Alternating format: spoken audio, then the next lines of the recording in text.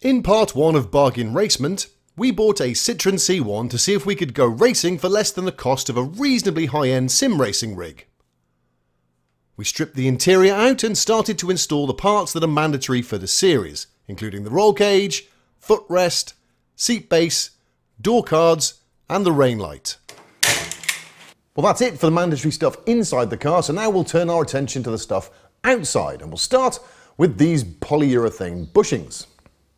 They may look innocuous, but they can be tricky to fit. However, they make quite a difference to the handling, and we've got to fit them. So, let's get on with it. Most OEM bushings are designed to minimise NVH. They isolate the driver and passengers from noise, vibration and harshness. They're basically there to just stop the car rattling your fillings out. What they aren't designed to do, for the most part, is allow the car to have pin-sharp handling. Now, we're not saying that these new polyurethane parts will make it turn in like a single-seater, but they should make it less like an oil tanker. And that's a good thing. After removing the wheels and junking the splash guards, the ABS wiring is pulled off. Then I use my sucky thing to slurp most of the brake fluid out. Crack off the brake hose banjo bolt, whip it out and let gravity drain out the rest of the old fluid. Nick never throws anything out, which is why the shed is piled high with stuff he calls full of latent usefulness, and what most of us would term crap that needs chucking. But even he won't stoop to keeping used brake fluid, so it'll get burnt along with most of the interior. There are a number of techniques to removing the track rod ends from the upright, but this is my preferred method: impact guns and massive hammers. See? Always does the trick. There are 6 new bushes in the front here, 2 in each of the bottom arms and 2 that hold the anti-roll bar on. It's a bit of a pain, but to get to the anti-roll bar bushes, the entire subframe needs to come off, which is why I'm disassembling the whole front suspension. That and the fact that I've got a shiny new set of coilovers to fit a little later on, along with braided brake hoses, discs and pads. Shiny. After undoing the nut, the bottom ball joint gets the twatting stick treatment.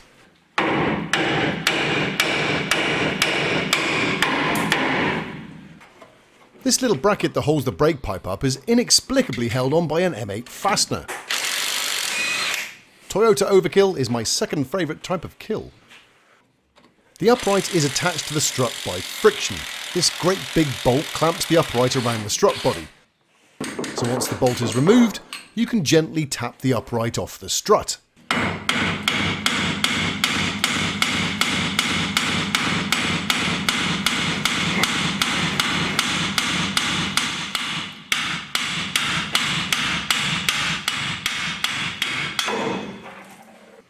Now I can take the bottom arms out.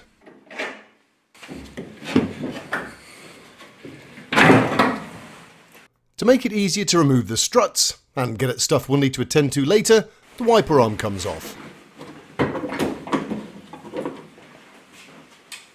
Along with the plastic scuttle panel, and the pressed steel panel that sits underneath. Now it's a shed load easier to get at the top mounts.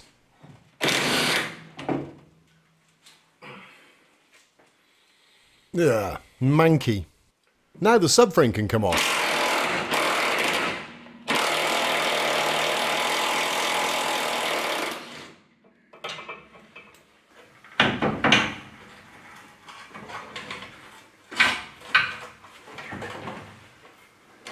Right. Oh shit. Hanging on something. Steering right. Is it just held up on those bolts? Yeah. I mean, I could probably go and get you the lever bar, but I'm just not going to. Oh, thanks, mate. It's behind you. It's behind you.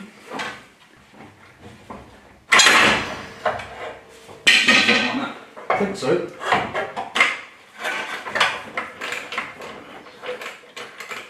Yes. Oh, okay. They say that hindsight is 20/20. Yeah, no. Should maybe have broken it on the car. Yeah, alright. I need somebody to help me hold it. This bolt I'm struggling with holds the engine steady bar, which has a rubber bush in it to dampen vibration. The polyurethane upgrade kit contains a stuffer that takes up the voids within that bush to stiffen it up. What we need now is the big hydraulic press.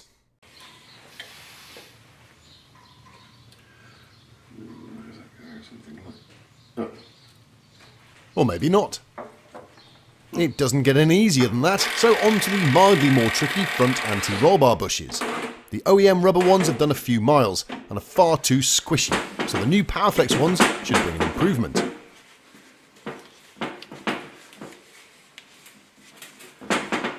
Pretty smooth. The supplied lube is smeared all over the shaft to allow for free movement and to stop those annoying squeaks. You don't want squeaks in your race car. The new bushes are surprisingly stiff, and they take some wrestling to get onto the bar.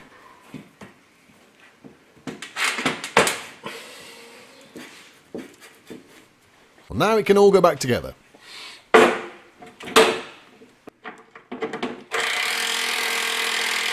think 6 Ugga-Duggas is enough for any M10 bolt. Smooth. Smooth. Time for a fight with the engine steady brace. That was way too easy. I think you'll find it was down to the correct application of force and a shed load of lube. But now that's done, the subframe can go back on the car. We'll leave it all loose for now because there's some adjustment designed into it. We'll measure it up in relation to the rear axle once we've finished that, and then tighten it all up square. The bottom arms are next, and the bottom board joint is absolutely fine, so that doesn't need replacing. It's just the 2 bushes which require a swap. And that necessitates the big press to push the old ones out.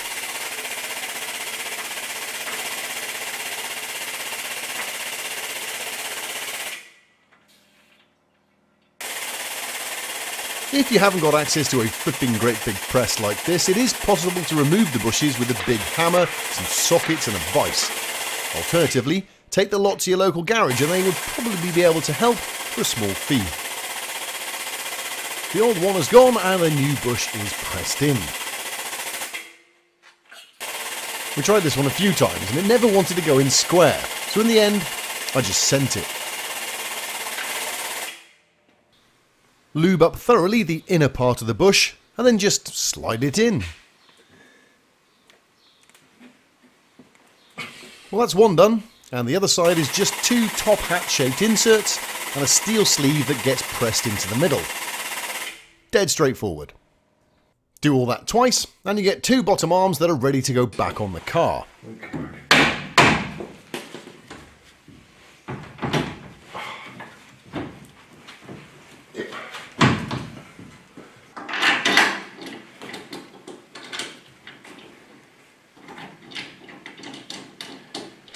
The anti-roll bar drop links are, I think the term is, shagged. So we splashed out 15 quid on a pair of new ones. We'll add that to the total spend coming up later on.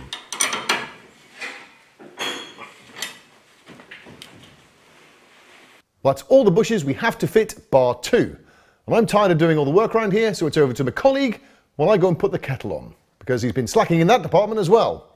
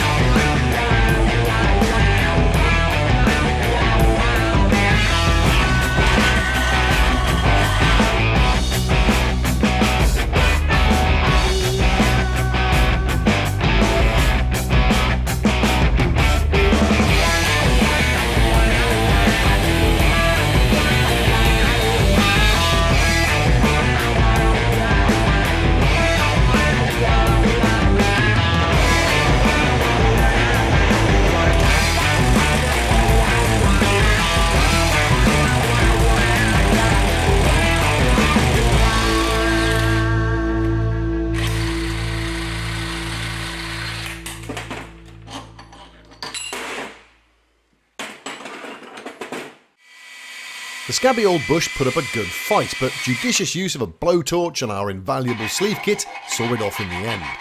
The area gets a thorough de-scabbing and the burrs are removed before Nick slides in the new bush.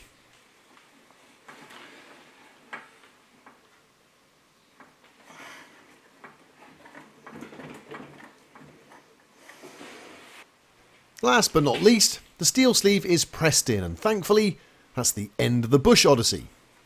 After we've refitted the axle, obviously.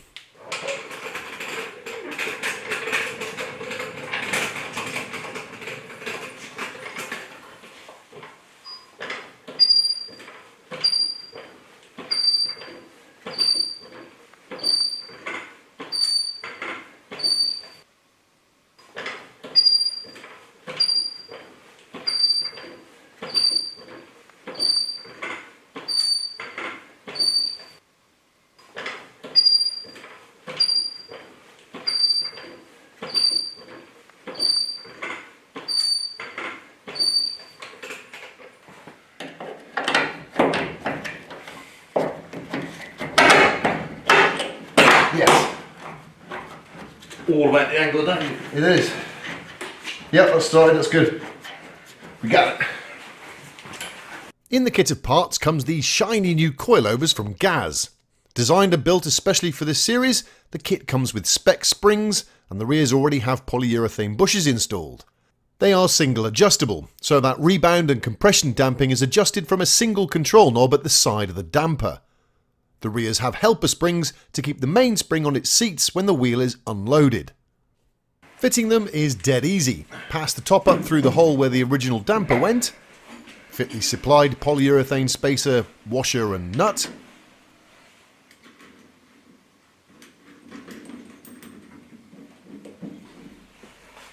chuck the axle up to line up the bottom of the damper, and put the original bolt back in. It's a beautiful thing. Okay. Go on it, go on There it. you go. Yeah.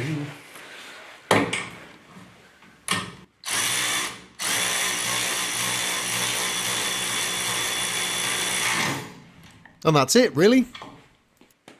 I'm just going to set the spring platforms at a nominal measurement for now, having no idea what the ride height will be like. We'll set this up properly later. Right there. Give or take. Okay. The front coilovers look similar, except they've no need for a helper spring, and there's no bush at the bottom, and the adjustment is done at the top. Apart from that, they're quite similar. Adjusting these bad boys requires a special knob. Luckily, we've got one. We've also got this, which allows us to change the damping rates. Fitting the strut to the hub is a case of lining up the peg, and then hitting it with hammers.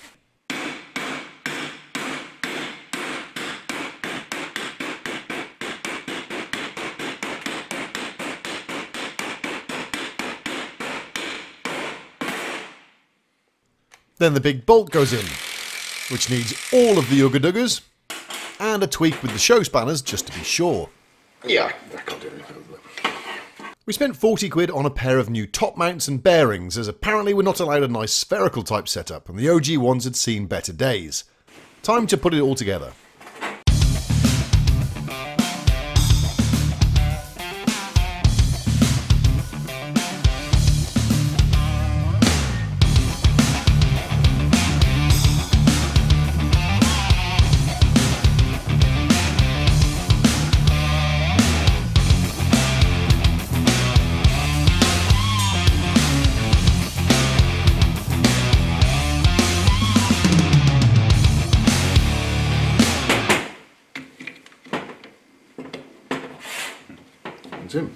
Now the whole strut and upright assembly can get installed on the car, which is reasonably straightforward.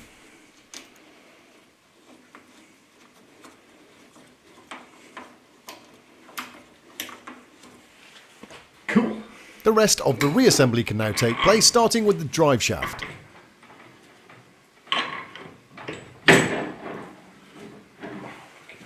Then the bottom ball joint can go in.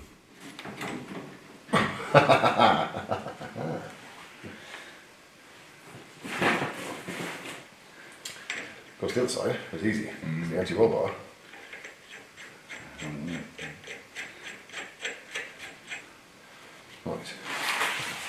Can I move? Oh, I think I can just about do it. I might need your help. I know that's Unlikely. yeah, unlikely, but yeah. Go on, you can do it. You can do it. You can do it. Well, I can do it, but it's much easier if you help me. Where's the fun in that? Watching you struggle is one of my few joys. It is, isn't it? Oh, yes. Apart from the exterior being constantly beaten up, the interior being filthier than Victoria Coren Mitchell, the underpinnings of this car are surprisingly good. It didn't need wheel bearings, bottom ball joints or track rod ends, and it shows signs of being well serviced. So, not having to shell out on those items is a boon. Nick consented to a new split pin for the track rod end, and the original clip goes back on the castellated bottom ball joint nut, before the big drive shaft nut gets all of the impacts. Finally, the nut is staked into the recess on the drive shaft. And that's the suspension sorted. Woo! And might I add, who? On to the next job, which is to fit the exhaust back box. This sporty looking silencer takes the place of the restrictive original back box and is sure to increase engine performance. Or not. Anyway, it has a centre exit and twin chrome exhaust tips, and quite frankly that's good enough for me. Plus, it's designed as a direct replacement, so we should be able to just bolt it on. Only we can't, because unfortunately some helpful soul decided to forego the normal method of joining the exhaust come the last MOT. Yep, there should be two mating faces and a clamp here, but someone just migged it up. There isn't a single join on the whole exhaust, so we had to shell out £27 on a new centre section. Of course we didn't have a clamp either, so there's another £4. The original exhaust hangers met with an accident, so 3 new ones cost about a tenner, and the tattered ring piece needed replacing for £3. Get your mind out of the gutter, guys. Crikey. One of the great things about these cars is that all of the service items are as cheap as cheese. They're common across the 3 platforms and available pretty much from any motor factor off the shelf.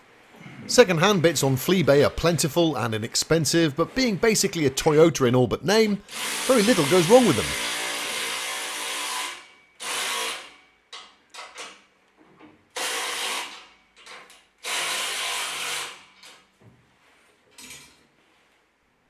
Given that the 3 rubber hangers are all that hold the entire exhaust of the car, the Jubilee clips around them are just a failsafe. It's imperative the chrome tips are level, isn't it? Make the noise! If nothing else, at least it looks purposeful. Time now, I think, for a brew. Well, that's it for the mandatory mechanicals, but there's still a few bits in the kit we have to fit. And we'll start with this blanking plate for the radio. We'll come to the whys and wherefores of the hole in the plate in the next episode. I'm sure some of you can guess what it's for. What it definitely isn't for is a reset button. All I've got to do is drill holes in the fascia, make standoffs for the bolts, and screw it all together.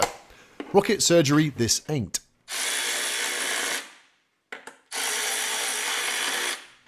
I'm not clipping this in yet because there's lots to do before it doesn't need to come out again. There's 2 remaining items left in the mandatory kit. There's this weight box that will contain any ballast we might have to run, but looking at my lardy arse it's doubtful we'll need any at all. And there's the wheels and tyres. The attractive ATS wheels are mated to a Nankang NS2R tyre with a sporty 120 treadwear compound and a 165 50/15 size. We can't fit the weight box nor the wheels until we've done a few other tasks, so we'll leave those for now. That might be it for the kit of parts, but there's still a few things we're required to do to be eligible for the championship, and we'll start by modifying the steering lock. The rules state that the steering lock mechanism must be removed or rendered permanently inoperative, so that's what we'll do. Taking the assembly out is not as easy as it sounds. It's held in by an anti-tamper bolt that has no head, so a chisel and hammer and a pair of mole grips are deployed to get the screw out.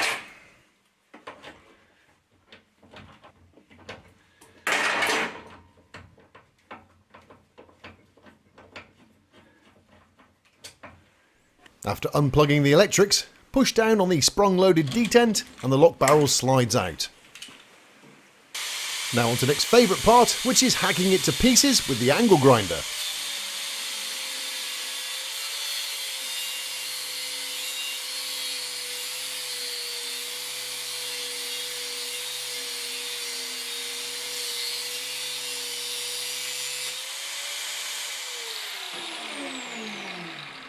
The flappy wheel smooths the surface off and it's now ready to go back on.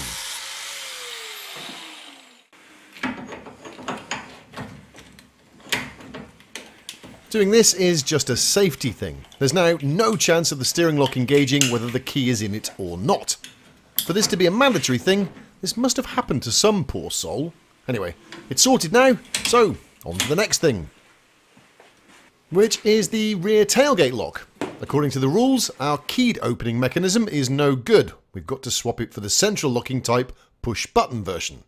So we shelled out 30 quid on a used assembly. Pretty sure we're going to need this bit. It makes sense for the marshals to be able to open the tailgate in the event of an emergency without having to try and find the key for it. But it doesn't half make it tricky to secure the vehicle when you've popped to the shops for a kebab. All these mandatory mods are there for the safety of the competitors. None of them are particularly difficult, but your first time race car builder might get found out at scrutineering if they've missed them. Best to read the regulations thoroughly twice before starting your project.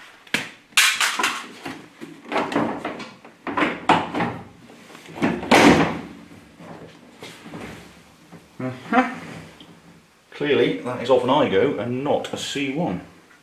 Not to worry.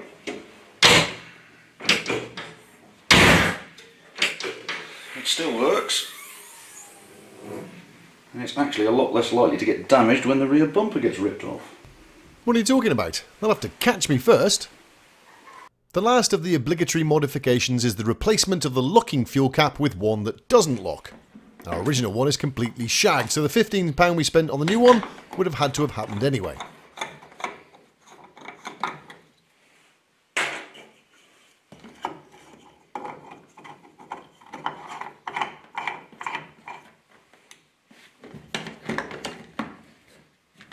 So, how much have we spent so far, I hear you ask? Well, over to our swanky new feature, the Totalizer.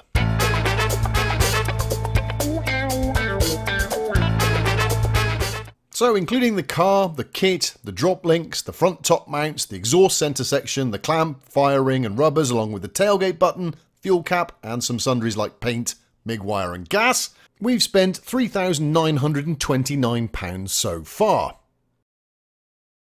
Well, that's it for these series specific bits, but we haven't got a car we can drive, let alone compete with. So join us next week, where we'll throw another load of parts at our little Citroën C1 to turn it into something we can race.